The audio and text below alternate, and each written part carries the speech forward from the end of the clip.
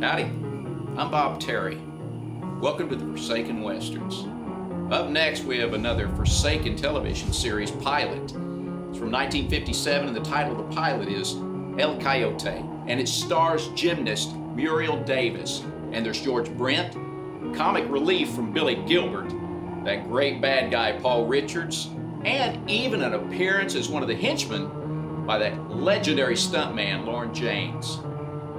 Sit back, relax, kick your boots up, and enjoy this. And we'll see you after the show.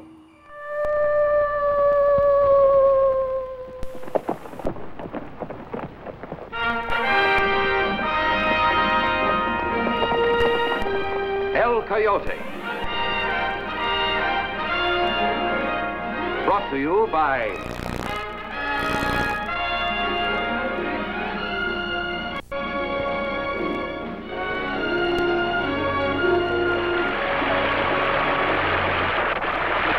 Out of the pages of Spanish legend comes El Coyote. Who is this Spaniard? Is it a myth? A fairy tale? Is it a male descendant of one of the great Spanish dons?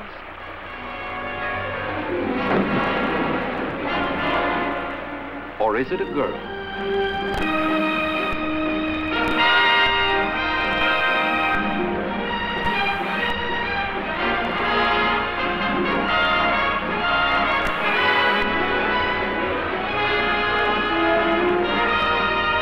Starring George Brent as Colonel Bart Edwards, a father faced with the problems of bringing up a teenager in the raw, untamed West. I wish I were a boy. If I were a boy, you and I could take on the whole town. Well, thanks be to heaven you're not a boy. I have enough problems as it is. Thank you.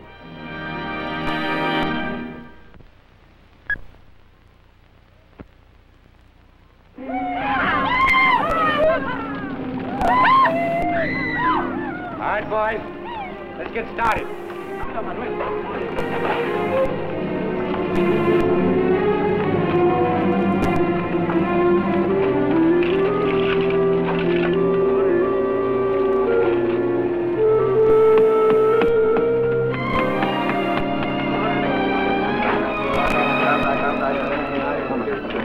What it says, Manuel? You are hereby ordered to quit these premises before sundown on Friday, June 17. That is tomorrow.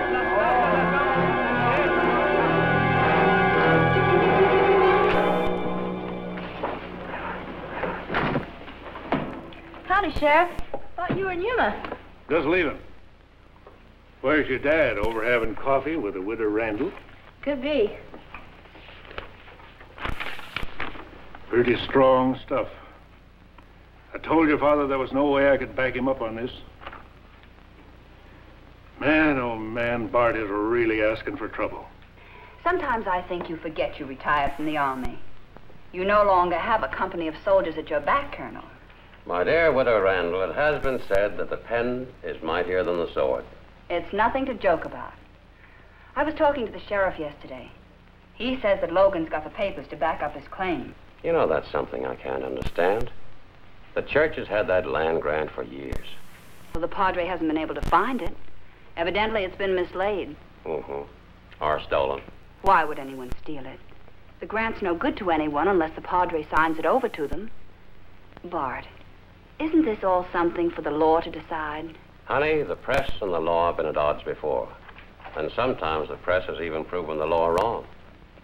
Well, I don't want to see anything happen to you. Some of the boys in the Wild Bunch came over here to the hotel to see Logan last night. Hey, you got to know somebody personal to get a cup of coffee around here? That is a pretty good little newspaper you got in this town, lady. You read Colonel Edwards' editorial this morning? To the Mexican citizens of Coyote Springs, pay no attention to eviction notices. Harvey Logan's claims will be proved invalid. Your own church grant, issued almost 100 years, will protect you. Do not be frightened by this vulture and his wild bunch of rats trying to steal your land. My. Then I thought I told you once before, I don't like crowding. And if I didn't, well, I'm telling you now. You want to play rough, I'll play rough. Maybe I didn't tell you, but I don't like threats, Mr. Logan. And if I didn't tell you, I'm telling you now. Now, that's pretty big talk for a newspaper man doesn't carry a gun. Look here. You got any doubts about my claims? Why don't you ride into Tucson and check on them yourself, huh? You know, I just might do that. Well, now you're getting smart. Only you better do it fast, because come sundown tomorrow, I'm taking over.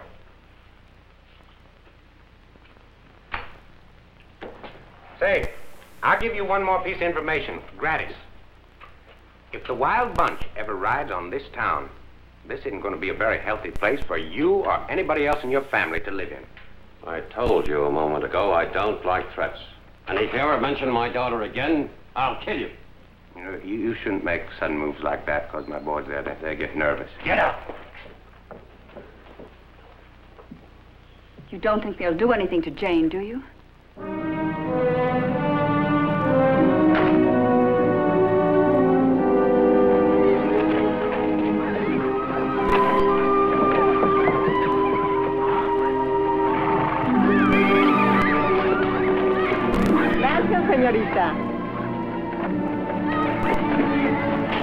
Ain't that the daughter of that newspaper fella? Don't you think she delivered enough of those papers? My paper, Miss Jane? Sorry, Granny. No more deliveries today.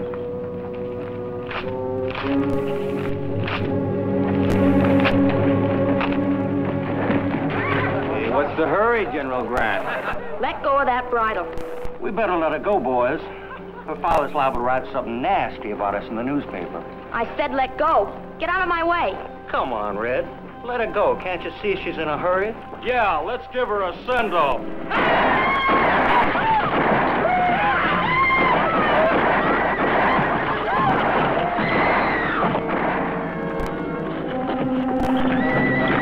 Manuel, I never seen riding like this since the days of El Coyote. El Coyote. Ay, mi madre. Mira.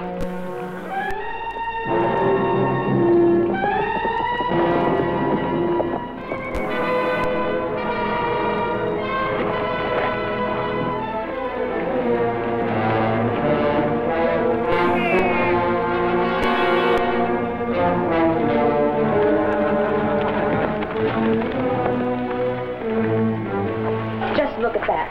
Every one of those papers ruined. See, these are sad times, little compañera. And Dad wrote the best editorial. See, I know. He told us not to give up our homes. But what can we do? A handful of women and children and fat old men. But Manuel, you've got to fight. If you don't, you're going to lose everything. People come to me. They say, tell us what to do. What can I tell them? I need someone to tell me what to do. If only El Coyote was with us again. Oh, Manuel, this is no time for fairy tales. You think El Coyote is a fairy tale, eh? I know he's a fairy tale. Why, everyone in this part of town has told me about the great Spanish legend.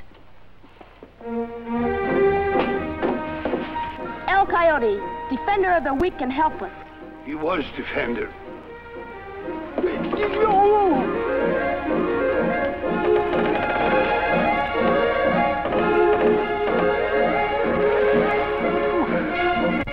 Don't do it, Jay. Please, you hurt myself. El Coyote was the greatest horseman in the country. The greatest horseman in the world. El Coyote could hold back 100 men with his flashing sword. He could hold back 1,000. For El Coyote, there was only one way to climb a balcony. No, don't go up there. No, no, that's too high. No, James. Sometimes you see him swinging at you on a rope.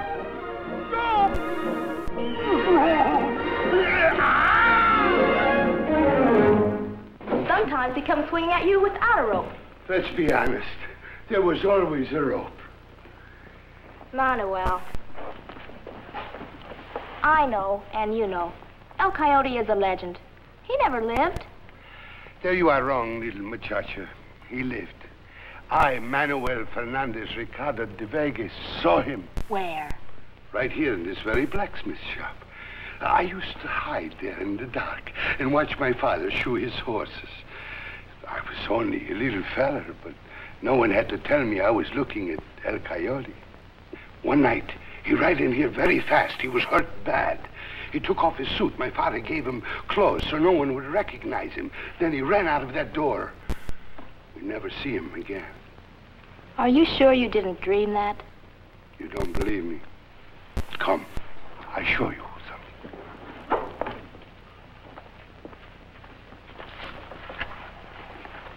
something. No one ever see this but you, Jane.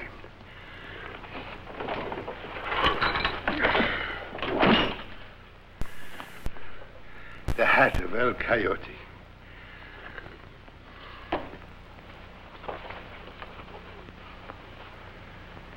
His shirt. My people loved the man who wore these things. He wasn't a very big man. There you are wrong. A man's bigness is in his heart, and El Coyote's heart was big enough for all of us.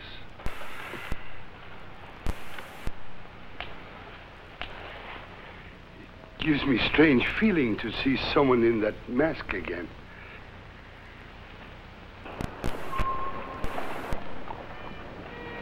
El Coyote? María, ven. El Coyote.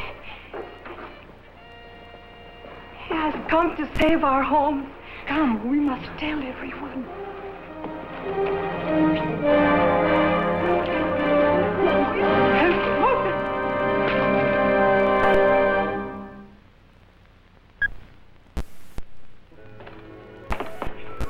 Is there any particular reason you can't ever use the front door? Dad, do you know what just happened to me? Some of those ornery, no-good, snake-crawling varmints... Now, see here, young lady. That's very unsuitable language. They threw all my papers in the horse trough. Ruined all your papers? Didn't you deliver any of them? About 5 or 6. Why, those ordinary, no-good... snake-crawling varmints. That's what I said. Well, yeah, and you're absolutely right, but you've got to find more ladylike words to cover the subject. If I ever run into them again, I'll... Oh, just forget it, honey. You leave this to me.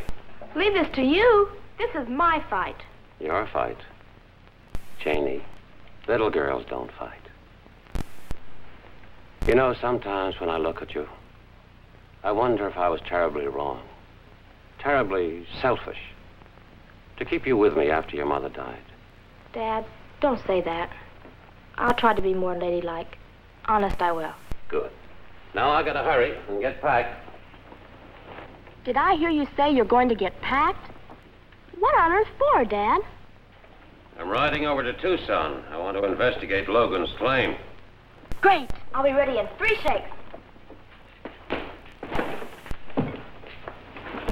Well, that's a great beginning. And speaking of ladies, you're going to put on a dress. A dress? To ride to Tucson? You're not riding to Tucson. You're going over to the mission and stay with Father Gomez. Why? Because I say so. I don't want to be worried about you. Now, look, Jane, that's an order. You're going to put on a dress, you're going over to the mission, and you're leaving by the front door. Well, there's your Spanish land grant. Now imagine leaving an important piece of paper like that just laying around in an old mission where anybody could come along and borrow it. Boss, just saw Edwards right out of town like you said. He left that girl of his over at the Padres. Well, do tell. Good, she might come in handy.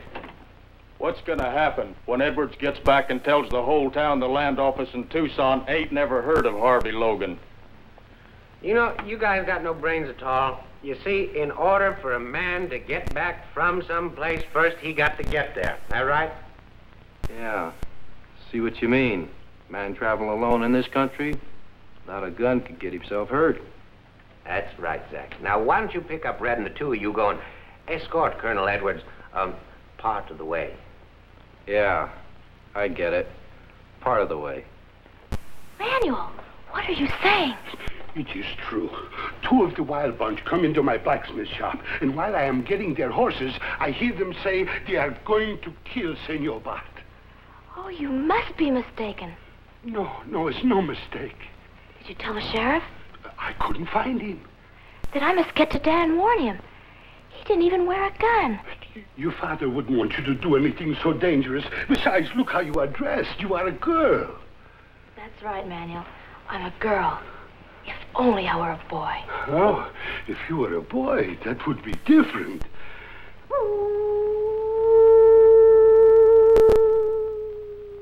Suppose I were a Mexican boy. Suppose I wore boy's clothes and covered my face so that no one knew me. Not even my dad.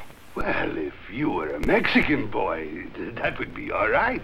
Then you could cover your face, and I would get you a Mexican saddle, and then you could... No, you couldn't. Come on, Manuel. There's no time to lose.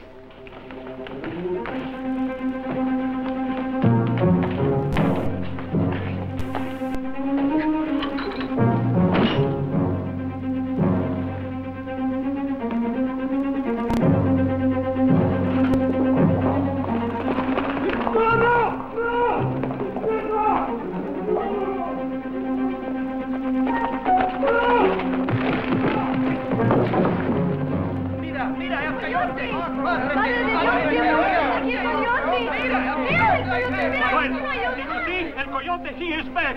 It was El Coyote, Manuel. No, that was... Si, Manuel. It was El Coyote. I saw him. He has come back to help us.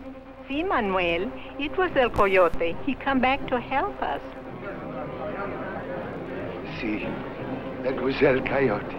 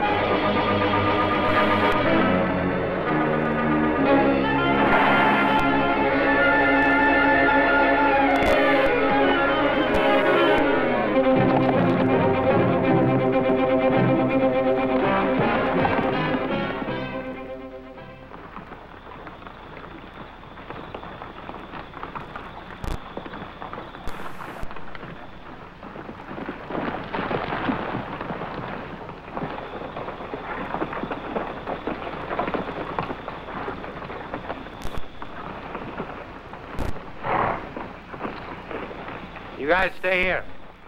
Come on, Kruger.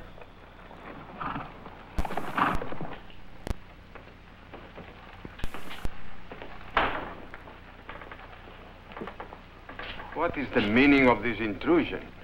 Now, Padre, is that any way to greet a man that's bringing you good news? You mean our people will not have to leave their homes? Well, that all depends. I will do anything to save my people from unhappiness.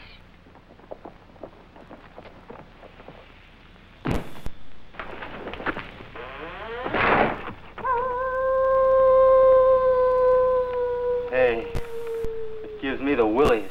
Oh, what are you worried about? It's just a coyote. Now, Padre, if you'll just sign my little paper there, well, your people can stay right in their homes tonight.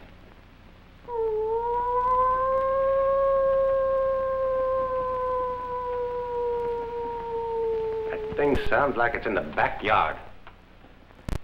Kruger, go put it out of its misery.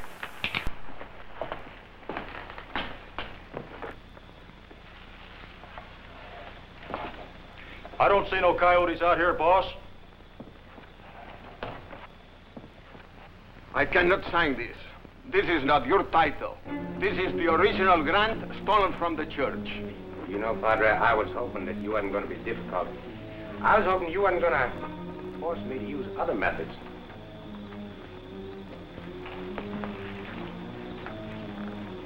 Kruger, go bring the Padre's guest down here. You wouldn't hurt a young girl. That all depends on you.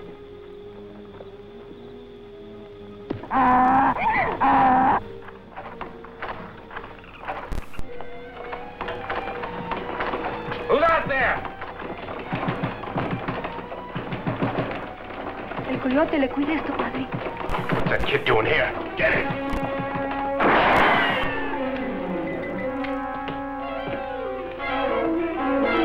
Hey, all of you guys! Get that Mexican kid and I want him alive!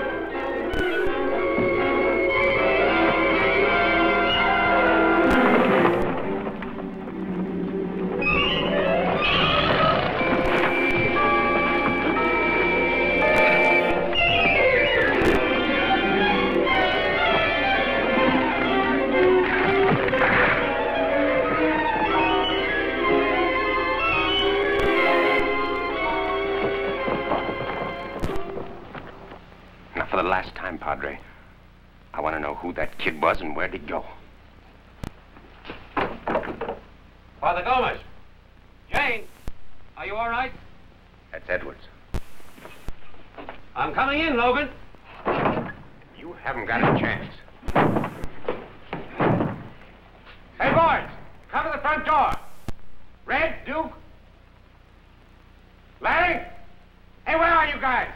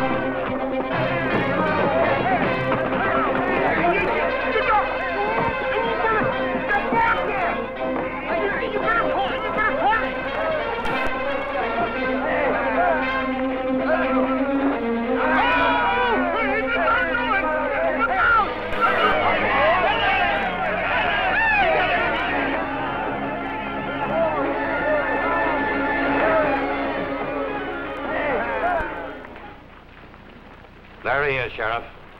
That jail of yours ought to keep him cool for a long time. Yeah, along with the rest of his gang. My boys are rounding him up now.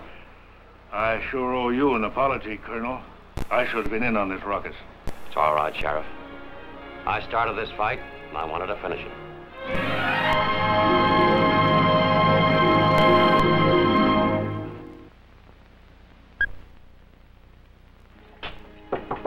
Jane. Jane. I'm sure she's all right. She's been very quiet. Jane! Just a minute. Dad, I thought you were in Tucson. Didn't you hear all the commotion? Commotion? Yes. Padre, somebody leave this for you. El Coyote. El Coyote. You know, if I hadn't seen him with my own eyes, I wouldn't have believed it. Great kid. Manuel, you better keep this. He'll probably be coming back this way. Dad, you'd like to have a son like that, wouldn't you? Honey, I wouldn't exchange my daughter for anything in the whole world.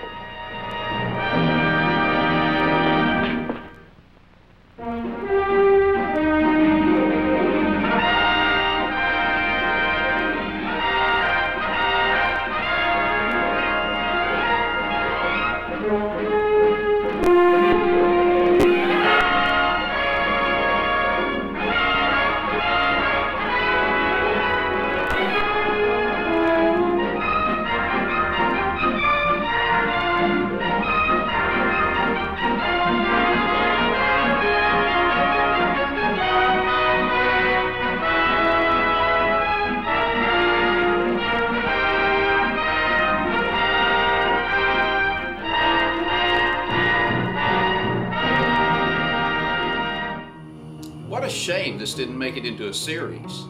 Kids would have loved it, especially the little girls, with Muriel being a teenage female Zorro type character, and what stunts and action. My name's Bob Terry. We hope you'll join us again here next time on the Forsaken Westerns.